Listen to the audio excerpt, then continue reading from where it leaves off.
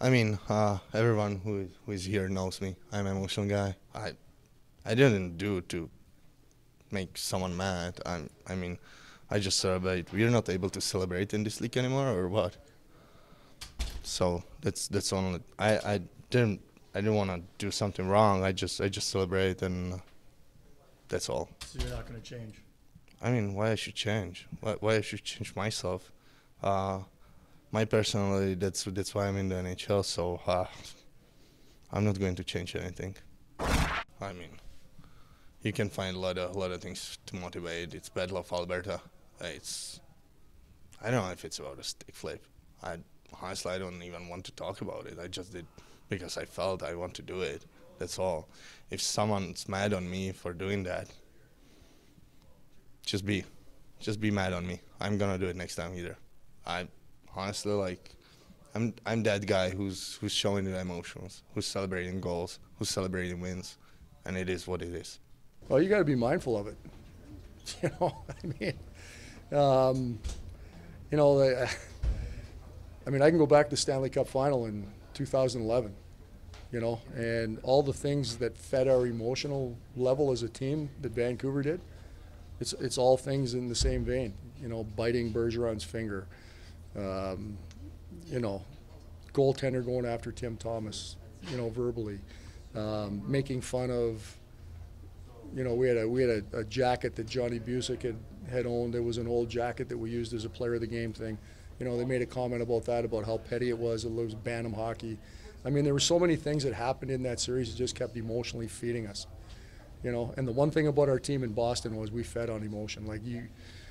Some nights we might have slept a little bit, but when you woke us up, I mean, that we were at our best. And so, yeah, I mean, I think when you win, say little. When you lose, say less. It's one of those things where you don't want to emotionally feed it, and I think we learned an important lesson by doing it. So, that's part of the process of learning how to win, and now we move on from it. I'll say this: as a professional athlete, I think you don't get to this level without being self-aware. We're always our harshest critics internally, and looking at yourself first and foremost. So, for us as a group, I think that.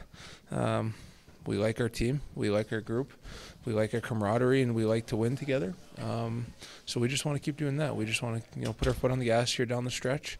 We got a lot of big games, some big games coming up in some tough buildings, and we're aware of that.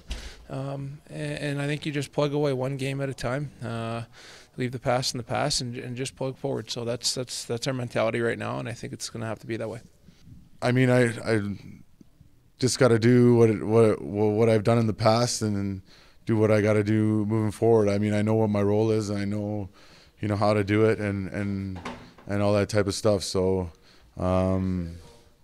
yeah, just like I said, just come to play every game and play with emotion. And sometimes you can't have the other team, kind of wake you up. Sometimes you got to take it on yourself to wake yourself up, and that's what it is moving forward.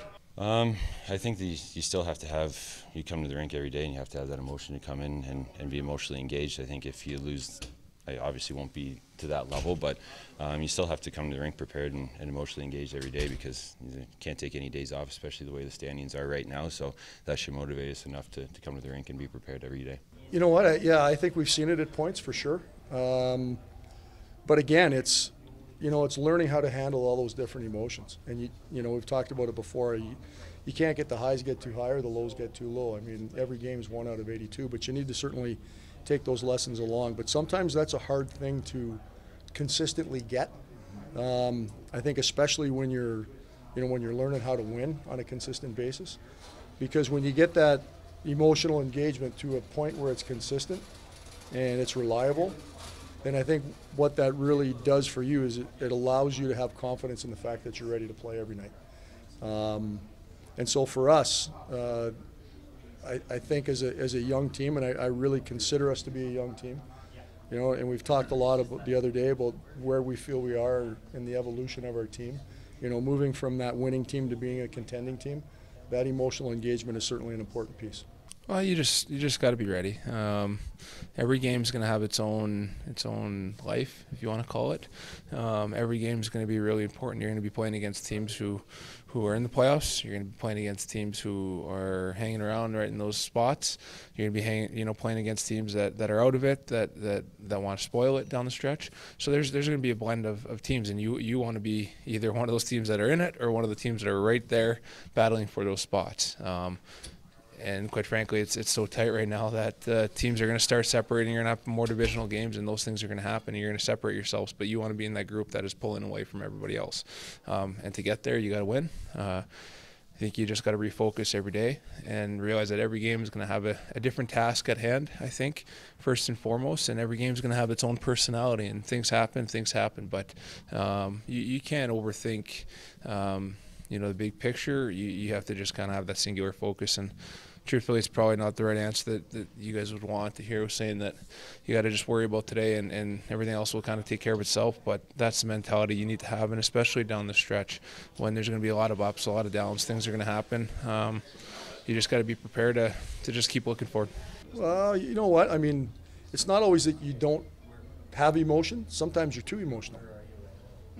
So there's that optimum zone where you perform, and sometimes if you can get too hyped up for a game, it affects your performance in a negative way as well. So I'm not saying that all our guys were brain dead and not emotionally attached to the game. I think with some of us it was just that there might have been too much emotion. Well, I mean, I've certainly got my opinions on it. If you want an accurate answer, you might want to ask those guys that question. I mean, they're in there together all the time, but I certainly have some ideas on it. And certain things with certain teams will be that push point, and let's hope that we're able to use that to our advantage, down the stretch here.